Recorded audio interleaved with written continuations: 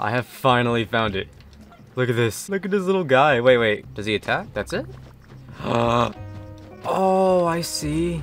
That is so cool. This is the bee mod. This is actually based off an unreleased mount. So believe it or not, this is an official bee that was actually made and drawn for the game, but it was cut. They released pictures of this cut piece of content and someone went ahead and turned it into a mod and added it into the game. So essentially we have an unreleased bee here. The way the person programmed this is it flies just like automatically, so I'm not spamming A or anything, it's just flying by itself. For the sound effects, you can already kind of tell it replaces the turkey.